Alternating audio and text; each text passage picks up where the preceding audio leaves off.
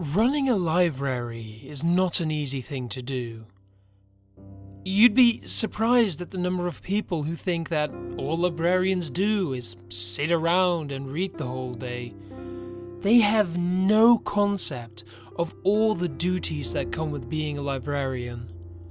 In just one day, my mother will teach a class of senior citizens on how to use the computer, help 4 different families find the graves of their loved ones, register 1,000 new books into the system, reorder all the books that have been returned, hold a storytime session for children. The list goes on and on. The point of me telling you this is that you understand that it takes a person with a degree and years of experience to run a library. And I am not that person. My mum has run our small town's library for over 20 years. She's damn good at what she does, and that's the only reason that town still has a library. Unfortunately, this meant that it was difficult to replace her, even for a short amount of time, when she fell down the basement stairs and broke her leg. I should have suspected something was up when she called me home. I'm a freelance writer, so it's not difficult for me to come back to rural Minnesota at a moment's notice. You'll understand, however, that I don't do it very often. I rarely have any shred of desire to return to my hometown. I need you to watch over the library for me until I can go back to work. When my mum said that, it wasn't a request so much as an order.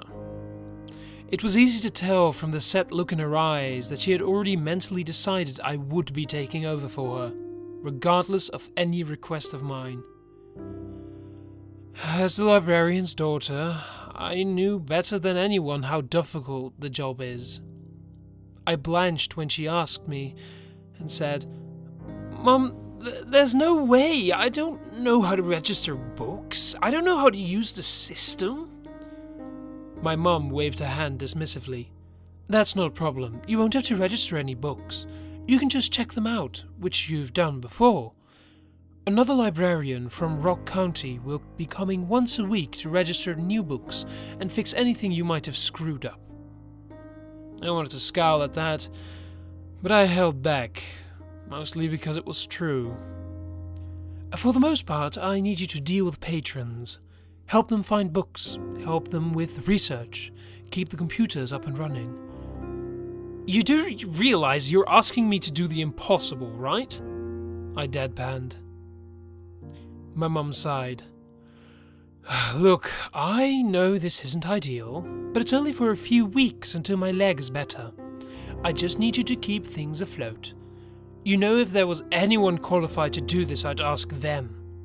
As it is, you're the closest to a qualified librarian this town has, aside from me. You've grown up with the library and you know the basics of how it works. You can do this." I gave my mum a skeptical look, but she just returned it with an encouraging smile. I sighed as she began to give me a rundown on my duties as a stand-in. There were so many details I actually had to take notes. By the 4th or 5th page, I was convinced that she was setting me up for failure. "Just do your best, you'll be fine," she said. Yeah, right. The first day at the library was utter and complete hell, mixed in with some chaos and a healthy dose of self-loathing. I followed my mum's instructions to the letter, but even that was a paltry comfort.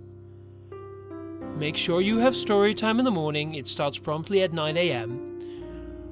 Usually I love kids, but not when I'm the one who has to try to keep them in line. And they never stop talking.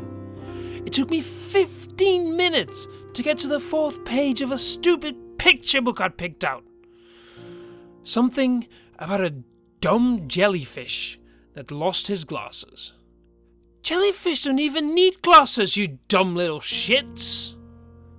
Oh, try to run a virus scan on each computer before noon. If one computer goes down, the rest are sure to follow, trust me. Of course, it would be my luck that the computers would all crash on my first day. I called the resident IT guy, a man from across the county who proved to be distinctly unhelpful. I can probably get in to fix them later this week, he said.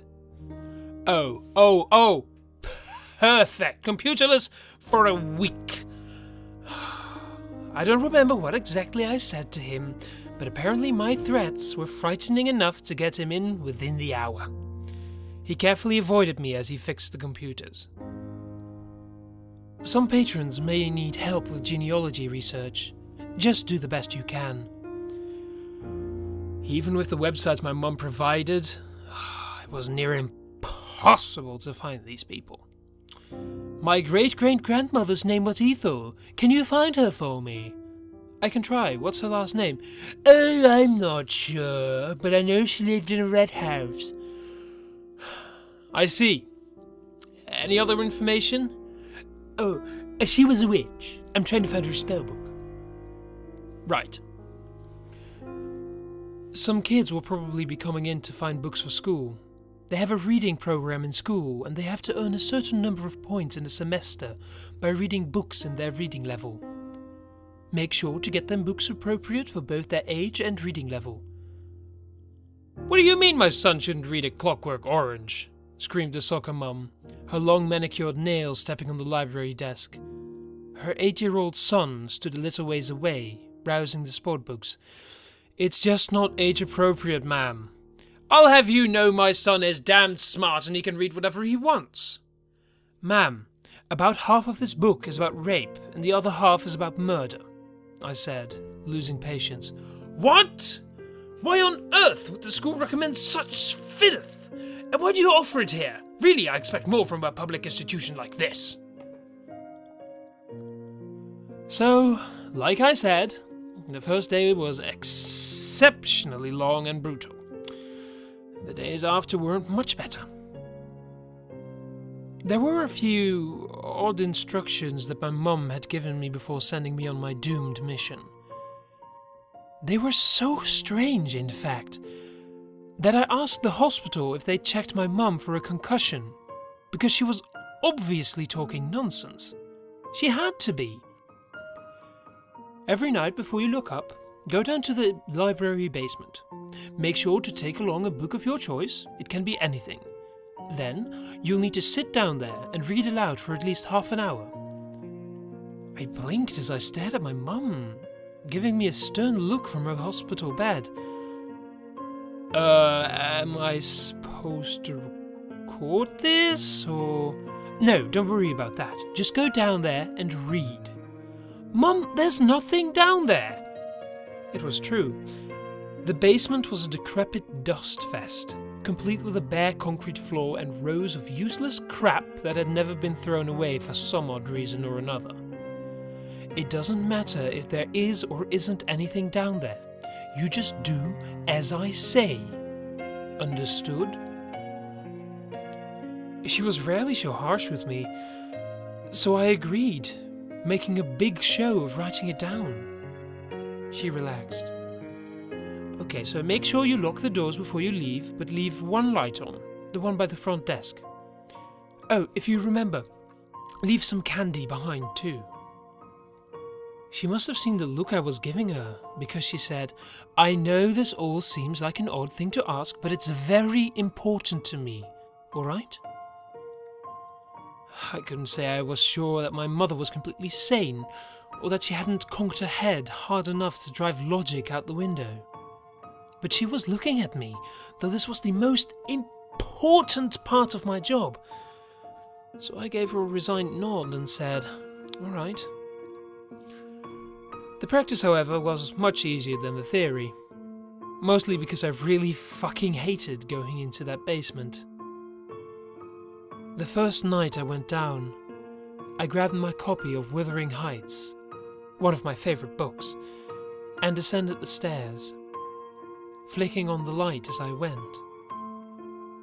There was only one functioning light in the basement, a bare bulb hung from the ceiling that illuminated a tiny circular spot on the floor.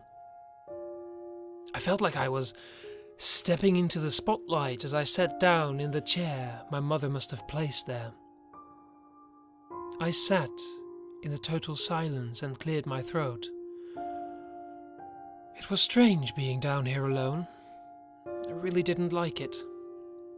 But I had a job to do, so I set a timer on my phone for 30 minutes and started reading.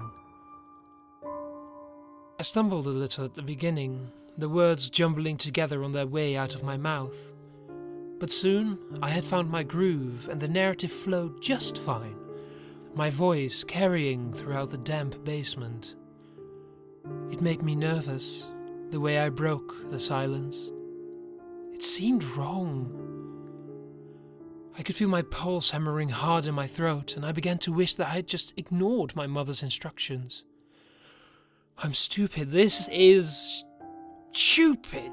And I'm stupid for doing the stupid thing. Stupid.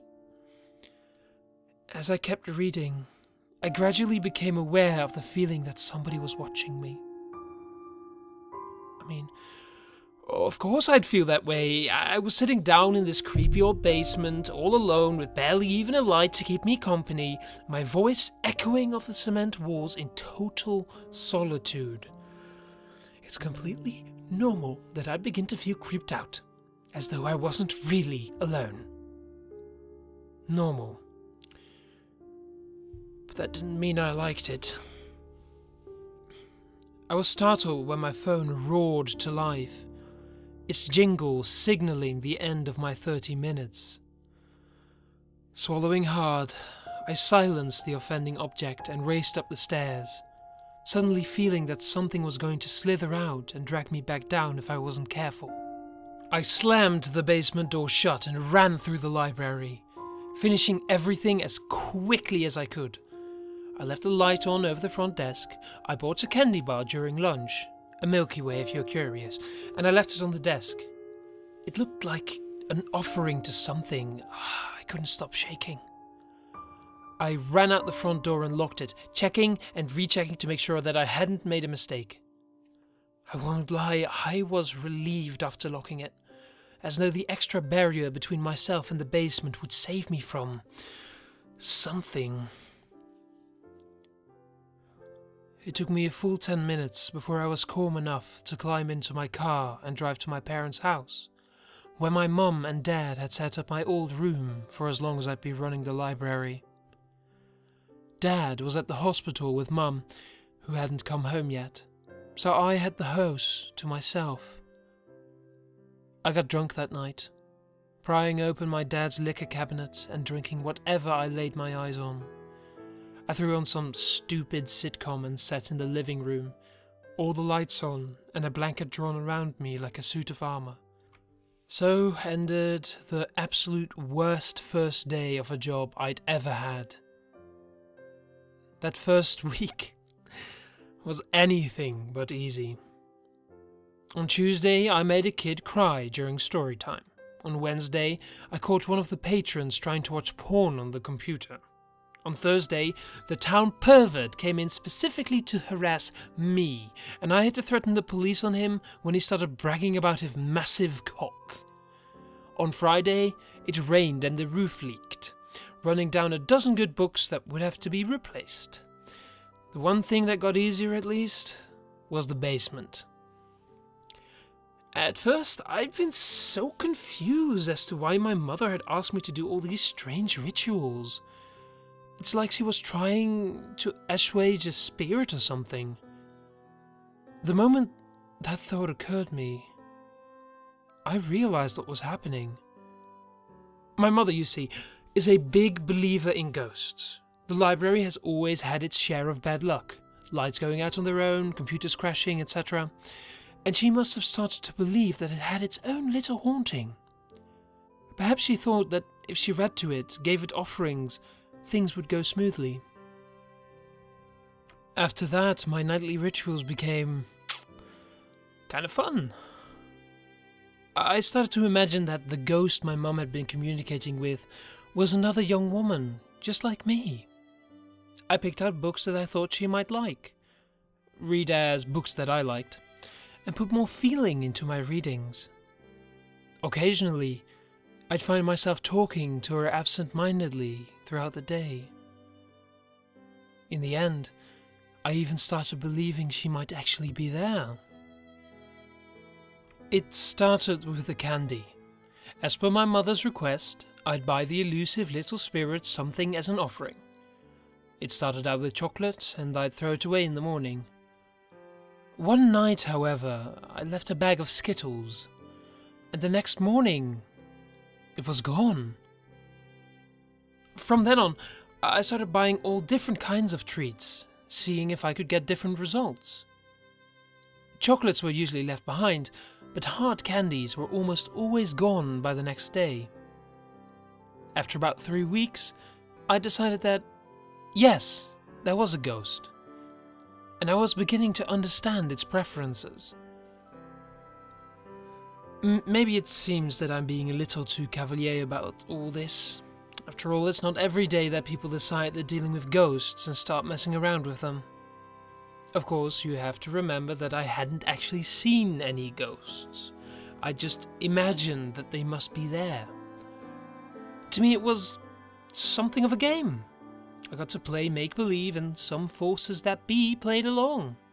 It was fun, if a little strange. That all changed one night just after closing, when I made the mistake of letting down my guard. Everyone in town knew that the library closed at 8 p.m. on Thursdays, and that day was a Thursday. It was already 8:30 and I was choosing a book. I just about decided on Little Women, when I heard the bells above the door jingle, and somebody step inside the library. Now, I hadn't locked the door yet because, well, I didn't think I needed to. I can already hear you guys telling me how stupid I am. But cut me a little slack. After all, it's a small town. And nothing ever happens in small towns, right? Guess again. I peered out from the bookshelf I was standing near and saw the town pervert walking towards me. He had this big shit-eating grin on his face, and immediately I was on high alert. Let me give you a quick rundown on how this guy looks. He's massive. And I don't mean fat. He's ridiculously tall with a fair amount of muscle bulging out of his ill-fitting and stained clothes. He lacked the capacity to understand personal hygiene, apparently because his hair was always greasy, and his breath smelled like the inside of a bat cave. He had a bad habit of getting inside a person's personal space and leering at them, his eyes travelling shamelessly over their body. Disgusted me. My mom had always warned me about this guy. We'll call him Chad, for the sake of anonymity. See, Chad would try to fuck anything that moved, regardless of age or circumstance. He'd been around since I was a kid, and he had often tried to convince both me and my older sister to come into his house and talk with him, just for a moment. He had something nice to give us. He'd gotten kicked out of the library several times in the past for hitting on minors, or on my mother herself. He had wandering hands and no sense of decency. And at that moment, I was alone with him. "You still working here for your ma, Cassie?" he asked easily, his steps not slowing as he approached me. I took a few instinctive steps back, putting the desk between us as a sort of barrier. I wondered if I'd be able to grab my mace from my purse. "You know I am, Chad," I snapped, already annoyed with him. "You know you're not supposed to be here after hours either. You need to leave right now." He gave me an easy smile. "I just want to talk to you, sweetie. We're friends, aren't we?"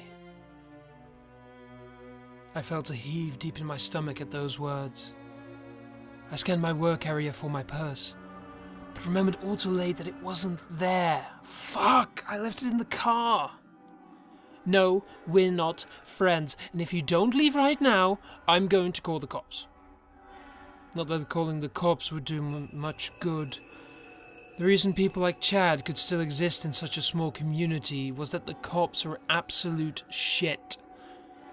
Still, I reached for the phone anyway, because I don't make threats that I don't intend to keep. Chad's polite mask slipped off then, as I knew it would. I'd been hoping he was smart enough to hightail it out of here when I made my threat, but my hope was clearly misplaced. Especially since there were no witnesses to his behavior. His eyes darkened and he snarled, "You fucking bitch!" In a moment, he was halfway over the desk and I shrieked. I stumbled backwards just out of reach as he lumbered towards me, sporting a tent in his pants that told me he enjoyed chasing me into a corner. In an absolute panic, I ran down the stairs to the basement, stumbling and falling the last few steps and sprawling out on the concrete. A deep pain flared up in my arm as I landed on it, and I knew instantly that it was definitely sprained, maybe broken. I could hear Chad pounding down the steps and I crawled into the darkness, my legs shaking too hard to support myself. I had just about made it past the little circle of light. He must have turned it on before he came down, when his hand shot out and caught me by my ankle. He was freakishly strong, although I shouldn't have been surprised given his physique. He clamped his hand down so hard I thought he might actually snap my ankle bone. I screamed again as I tried to pull myself away from him, but my attempts were futile. I heard him panting hard in arousal as he pulled me back. "Filthy little slut, been teasing me all these years. Now look what it's gotten you," he muttered, falling on top of me and pinning me down.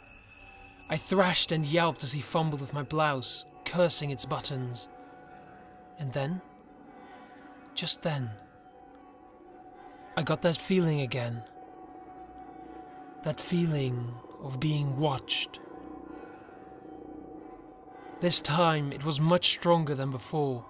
I instantly froze, suddenly feeling a great danger surrounding me. A danger other than Chad.